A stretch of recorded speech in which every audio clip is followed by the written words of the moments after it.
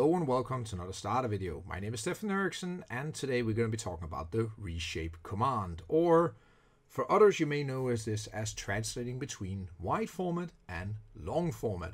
So I hope you found the right video because that is what we're going to be talking about today. And well, as you can see, we already set up as usual.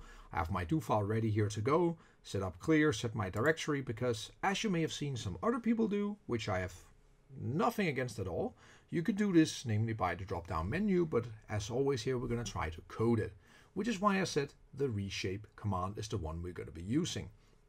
And what I actually plan to do today is that I'm going to go both between long to wide format and wide to long format to show you both ways in this video, showing two different data sets to also give you a better feel for, well, different kinds of data.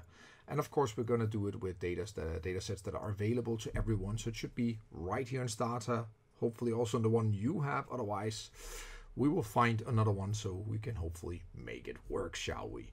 And of course, never ask often, but please don't forget to subscribe because, well, that helps the channel. The more the merrier, they say.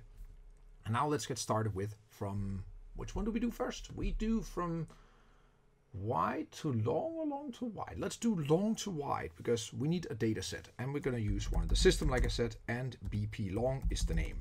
That should actually give it away. This was long format. Whoops. So let's open a data set. We can already see what it contains here, but let's take a look at what does it mean to be in a long format. And at first glance, you can also just look at this like, that looks like panel data, or like they also call it longitudinal data. Oh, the name kind of gives it away, right?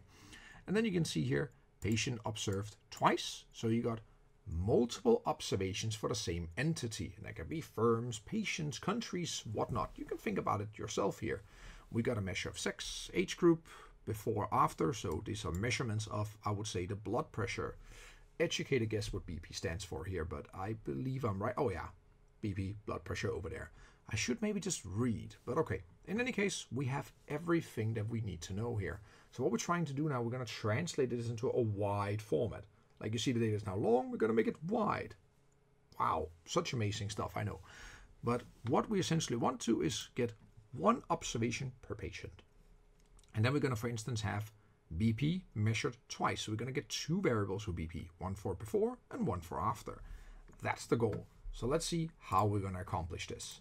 And the command is, as I already alluded to, reshape.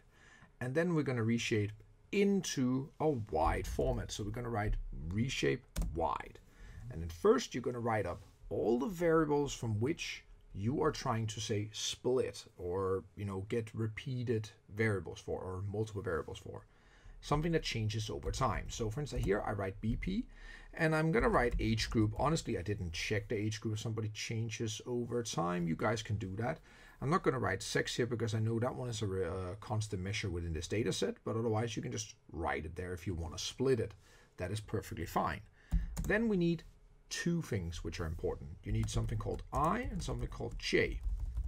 And we need that for both when we reshape to long or wide. Doesn't matter, you need it always. And then you can think about, what is it? I refers to the identification or ID of whatever variable you have. In our case, that will be patient. The variable patient in the dataset, let's take a quick look again, indicates indeed which, well, patient or observation or entity that we are dealing with. And then we need J, which is the time variable, which will be in your dataset, which here can be called when.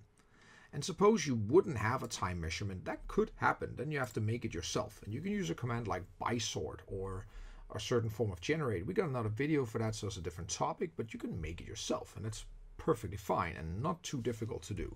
But in this case, we just have to write when, because that is, well, the variable that dictates when the blood pressure was measured. So we're going to go here, reshape, and I hope that it works. Good, it worked. So we see here we go from number of observations, we halve it. That will make sense because now we go from 2 observations per patient to only 1. You can see how the number of variables change, what is dropped because now we don't have a time measurement anymore. There's no need for it. And what is then split up into more. And you can see, take a look at how it looks now. You see indeed 1 patient, 1 row. And now we see BP1, BP2, age group 1, age group 2, sex remain constant, so that just gets in here as well. You can also I'll let you guys double check if age group is constant, if somebody changes from one age group to another. I didn't check, go do it if you want to. But that's essentially how you would accomplish going from, well, wide to long. Or long to wide, sorry. I have to really wake up this morning.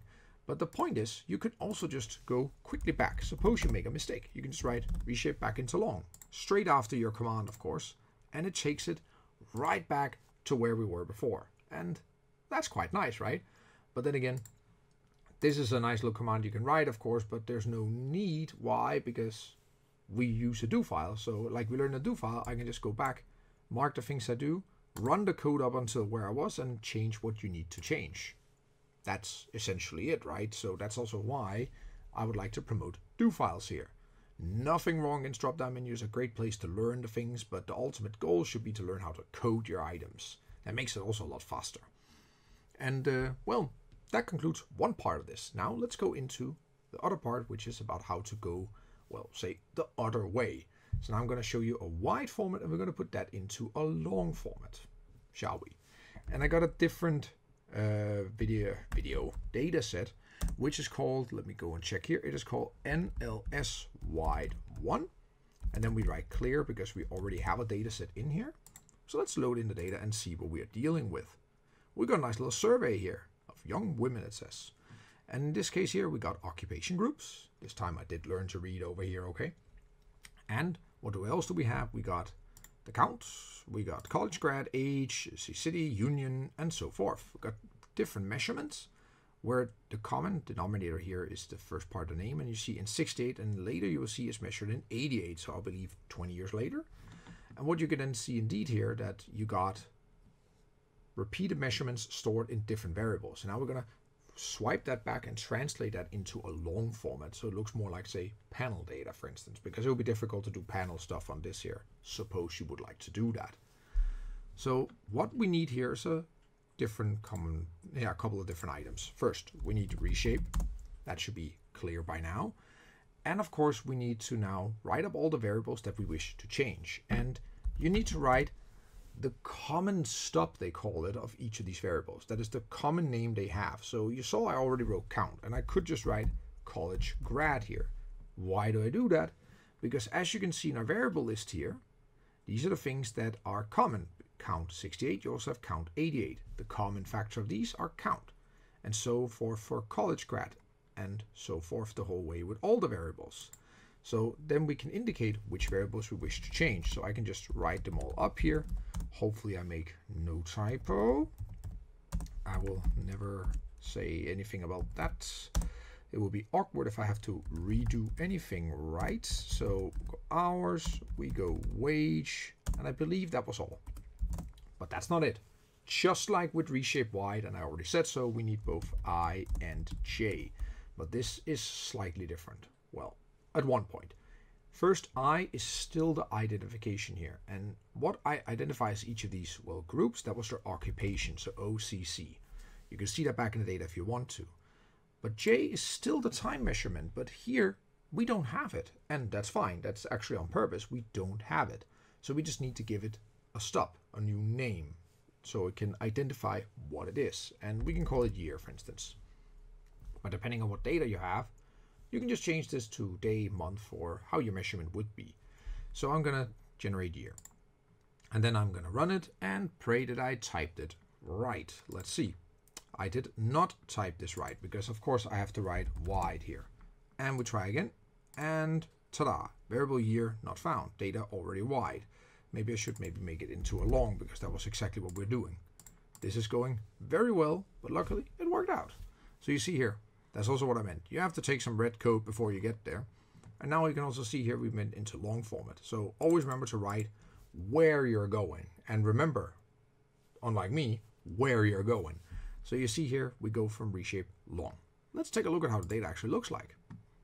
And fortunately, as we expect, we now have professionals measured twice in two different observations. One for 68, one for 88. And all the common variables here that we wrote up in the list because they change over time. So that's quite nice. What is interesting to see here, of course, that union also now got filled out in 88, of course, was not a thing in 68. Things change over time. Interesting. So now you can also see how this actually worked out. And just like with the other one, you can immediately go back by writing reshape wide in this case, or simply just reset your data to how it was because we got a do file, but it seems nice to show you everything here. So well, that I think, yep, that should conclude everything here, and I really hope that you learned something here today, and now this should give you a good introduction for this. In any case, we can also revisit back later if we need to be, but in any case, I hope that you learned something here today in Stefan's classroom, and I hope to see you back for another class in Stefan's classroom. Bye-bye.